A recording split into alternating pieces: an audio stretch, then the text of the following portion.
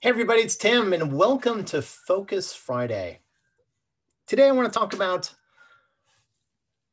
that point where you don't know what to do. And so in the past day, I've been talking to clients who have opportunities that are bigger than anything they've ever imagined. And so they sort of ran right past what they knew, and they're standing in completely undiscovered country and they're looking around and thinking, whew, I don't know what to do here. And I've also had a client with a huge setback. And so they felt like their business was moving along, and then external events that had nothing to do with them sort of pulled out a chunk of revenue, and they feel like they've taken a giant step back. And all of a sudden, they're looking around, they don't know what to do. And yet another client that I just spoke with, they're on an extraordinary business development tear. And so they've tried raising their prices to slow down the biz dev. They've tried putting in waiting lists and all that sort of stuff, but the biz keeps on coming because what they do is awesome. And so they're having staff growing problems. And they don't know how to grow as fast as their business is. So what do you do when you look around and you don't know what to do? Well, there's a couple of ways that you need to think about this.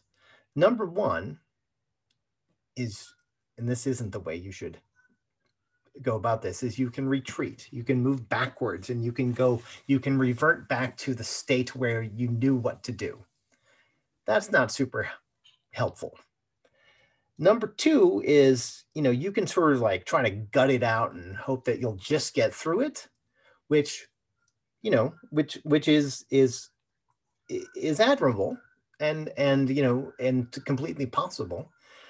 And then there's the third way, which is to stop and think, not that everything here is unfamiliar or I don't know what to do, because you actually do know what to do.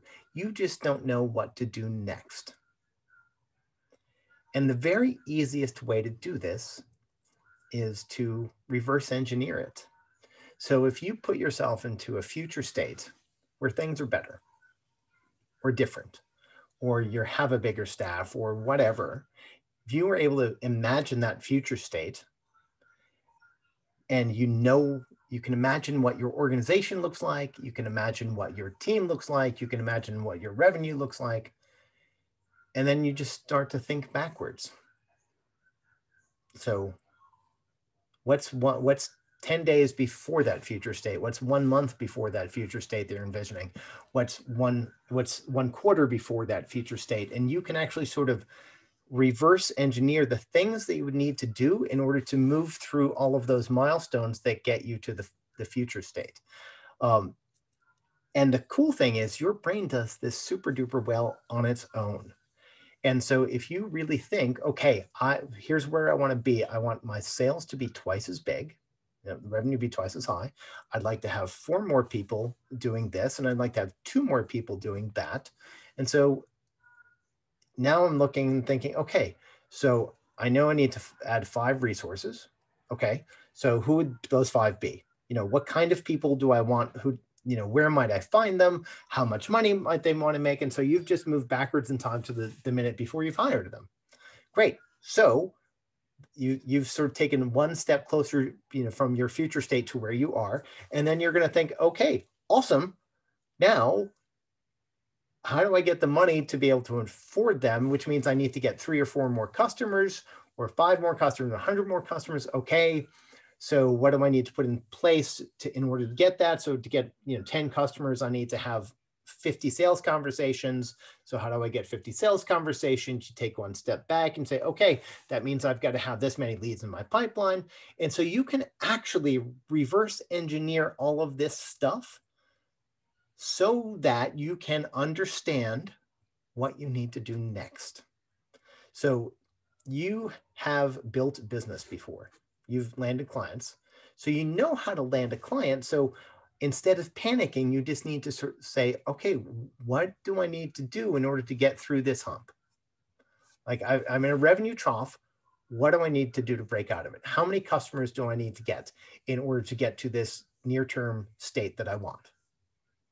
Or if it's you're in a hiring jam, okay, who do I want? Who can join the team, and how can I help them land quickly? And what kind of qualities do I want in this person, and who can help me find this person? And so all of a sudden, instead of being in the panic state where we need to hire, you've already started to ask some questions. You just started to identify who they are. You started to identify where they might be, and you started to identify where there's help. So, and if you're trying to land the big business, you need to stop and think, okay, I've landed business before. What's different about this business? Oh my goodness, it's bigger. Okay, great. And so it's bigger. What does it look like when you're on the other side of having landed it? You feel successful, you've got all these people.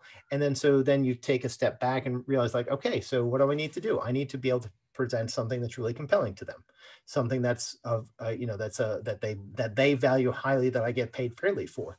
And so what do I need to know in order to figure out what that is? And then what questions to ask in your discovery with these bigger people. And so you can kind of solve your own problems by imagining yourself on the other side of them. And then using that magical computer in your head to sort of reverse engineer what you need to do today. And this actually is, it is actually sort of the basis of this book called Psycho-Cybernetics. But it is something that even before I read that book, something I've been doing my entire life, is where you start to imagine yourself in a future state and then understand, what are the logical steps that I needed to take in order to get there? And while that doesn't solve all your problems, what it does is it actually quells the panic, because instead of saying, I don't know what to do, you can reverse engineer what you want and then think, okay, I know what to do next. Now, you might have an imperfect knowledge of what's going to happen or what you need in order to take all those steps. And that's why you can hire folks, like my company, where we actually help you figure out those steps and take them with you. But you can create a framework of understanding how to take the next step all on your own. And down here somewhere, there's going to be a link to Psycho-Cybernetics. It's a little dry, but completely worth the read. And I hope that you were able to reverse engineer your way into having a great day. This has been Focus Friday. Take care.